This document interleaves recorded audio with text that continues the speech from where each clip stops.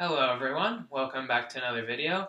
Today we are going to be performing a von Neumann stability analysis on the Crank-Nicolson implicit differencing method that we use to model how heat is going to diffuse through a bar when you begin heating it from two ends, which we did in the last video. But today we are going to be using the von Neumann stability analysis to show why stability is not going to be an issue when you use the Crank-Nicolson method. Alright, if you remember 2 or 3 videos ago when we did the explicit differencing method, at the end of the video I showed that when the time step became greater than half a second, things got all wonky and started going to infinity, and our graphs show that, right? Things start going up and down all over the place. But we're not going to have the same issue when we use the Crank-Nicolson method that we solved for right here, alright? So when we use that explicit differencing method, we showed that this u value over here could not exceed greater than 0.5, alright? But when we perform the stability analysis for this method, we're going to be looking at something a little bit different, alright? We are going to be looking at the temperature at the same position at a different time step, and we're going to be relating those two values with the variable omega, alright? So we'll go ahead and write that out. We'll show that relationship right quick. Alright, so we are going to have our future time step over here on the left. And this is going to be related with omega. And then TJN right here. And we know that omega cannot exceed 1, alright? Omega is going to have to be less than or equal to 1. Which makes sense, right? As time moves on, the temperature at the previous time should not be greater than the temperature in the future, right? As the heat is diffusing, the heat should always be going up. So this makes sense right here, right? So we are going to have to get all of the terms over here on our left side equation in terms of Jn plus 1, and we are going to have to get all the terms on the right side of our equation in terms of Jn, all right? And we can do that using the equations we came up with 2 videos ago when we performed the Crank-Nicolson method that gave us some equation that give you in terms how the temperature is changing as you are moving position. And we are going to be able to use this in order to change these J plus 1s and J minus 1s into just regular J's, alright? So we'll go ahead and start performing this now. We'll go ahead and do the left side of our equation first. Go ahead and erase this right here. Give ourselves a little bit more room. Alright, so we want to go from tj plus 1 m plus 1 to just tj m plus 1. And in order to do that, we are going to be going from a position further forward, and we're going to need to go to a position backwards. Alright, so we're going to need to use this equation right here. This is showing you what you are going to need to multiply this by in order to step back a position. So this is pretty much going to be the same thing except multiplied by eik delta x, alright? And then we'll go ahead and just bring in the tjm plus 1 out to the front. Factor that out because it is going to be a like term for all of these once we substitute it. So this is going to be tjn plus 1 right here. And right here we are going to have the negative u multiplied by our e to the ik delta x.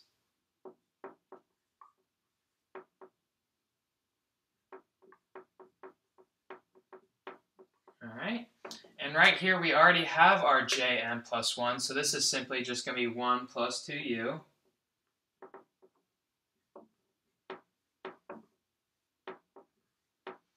And then over here we are actually stepping back a step, so what we are going to have to do is use this equation, which shows how it's going to relate when you are jumping forward a step. It's going to be pretty much the same thing except the exponent is negative over here. So this is simply going to become negative u multiplied by e to the negative ik delta x. So we'll go ahead and write that out.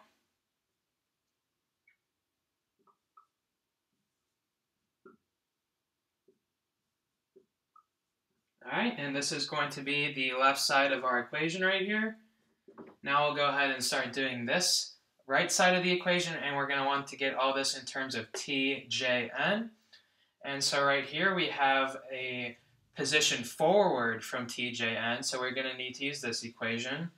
And we'll go ahead and factor out the TJN like we did up here. So this is simply going to become U multiplied by the E I to the IK delta X.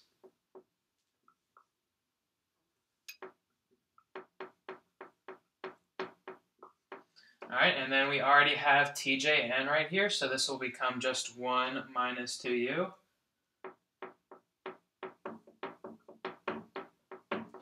Alright, and then we are taking a step back and trying to get that in terms of a step forward, so we'll use this equation down here.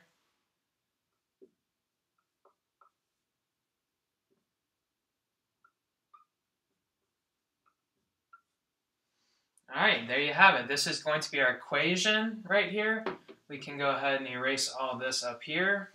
Alright, so the next step we are going to make is bringing in Euler's law, which in previous videos we said that when you have these exponents, except one is positive and one is negative, and you're adding them together, that is going to give you this expression right here, 2 cosine k delta x. And if you look down here in both of these parentheses, we have this exact same scenario. We are adding together exponents, and they're the exact same except one is negative and one is positive. All right, so we are going to be able to utilize this, and we'll go ahead and do that. We will also divide over this segment onto the other side, divide both sides by this, because we want to get TJN plus 1 all by itself. So we can go ahead and write that out now.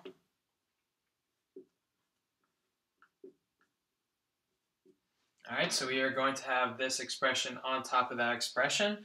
Alright, and when you perform this Euler's method substitution for this down here, you are going to get 2u cosine k delta x, right? And then you are also going to have this 1 minus 2u left over. Alright, so we'll go ahead and write that out. Can't forget to leave that TJN out front. So we're going to have 2u cosine k delta x. And then we are still going to have this 1 minus 2u.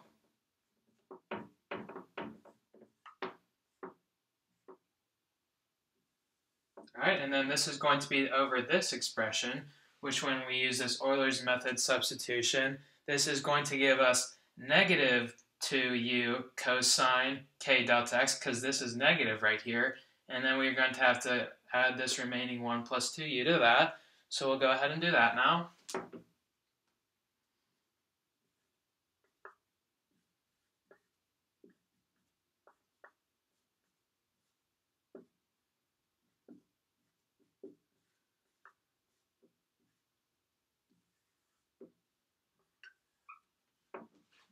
Alright, so our next step is going to be substituting the 2u out since we have a common factor right there. And when we do that, we are still going to have this 1, so we will leave that 1 out front.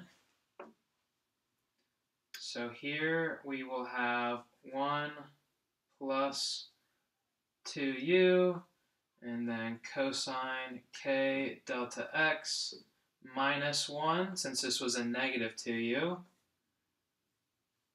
Alright, and then down here we'll do the same thing and substitute out that that 2u, excuse me, alright. So we still have that 1 out front because this 1 is still there, it's not going away. So we're going to have 1 plus 2u, and then we will have a negative cosine k delta x plus 1. So the signs will be flipped there. Get some parentheses for our cosine function.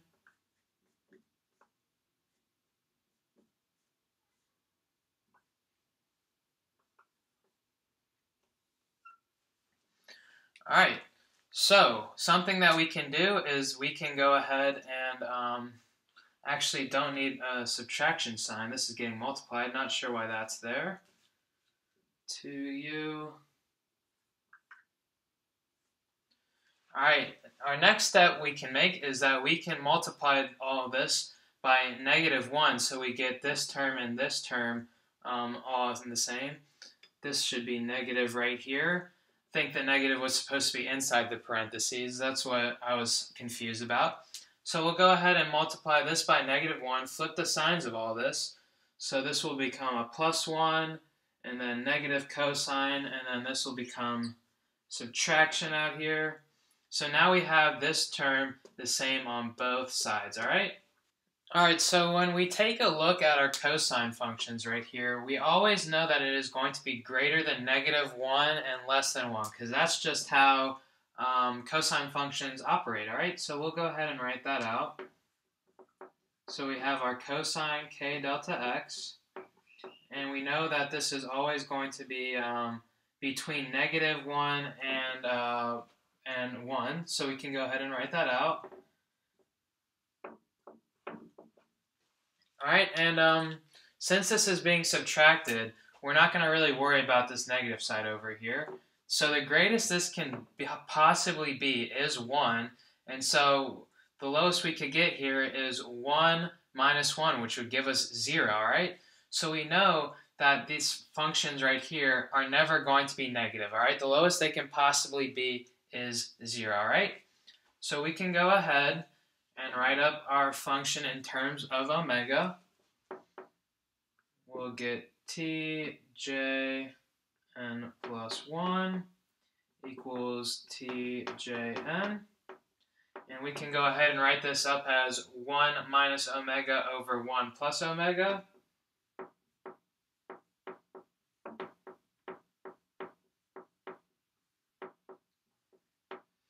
All right. And since this omega is being added on the bottom and subtracted from the bottom, we know that there's no possible way that this could ever be equal to more than 1, all right? If you used 0 for omega, this would become 1 minus 0 over 1 plus 0, which would just be equal to 1. But earlier, we said that this is going to be stable as long as this expression over here remains less than or equal to 1. So being equal to 1 is not going to be an issue, all right? We just need to keep it smaller, all right? And even if we can't go negative here, so say we wanted to go -2, this would become, omega is equal to, say, -2 or something. This would become 3 and then over -1. And that wouldn't be an issue because that would still be less than or equal to 1.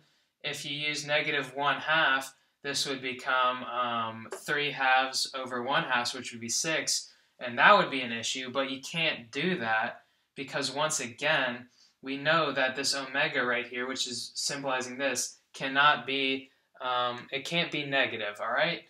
So this is cleared away. We know that this is always going to be less than or equal to 1, which is why when you use the Crank-Nicolson method, everything was stable, all right? You could use any values you wanted within your U equation,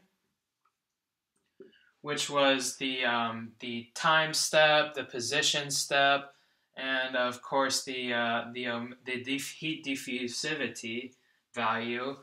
And you could use whatever you wanted for those because it's always going to be stable, all right? That's why the Crank-Nicolson method doesn't have any issues with stability. And that's going to do it for today's video. I hope you guys enjoyed. If you did, leave a like on the video, comment down what you want to see next, and enjoy the rest of your day.